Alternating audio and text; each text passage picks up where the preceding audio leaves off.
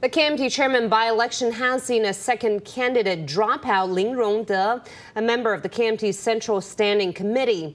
While Lin had achieved the required 20,000 signatures to run in the election, he decided to drop out for the sake of party unity, allowing more capable leaders to run.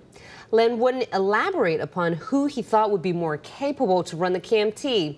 There is speculation that KMT's pro-localization faction is uniting behind Huang Min-hui, who is likely to square off against the party's mainland faction led by Hung Hsiu-chu.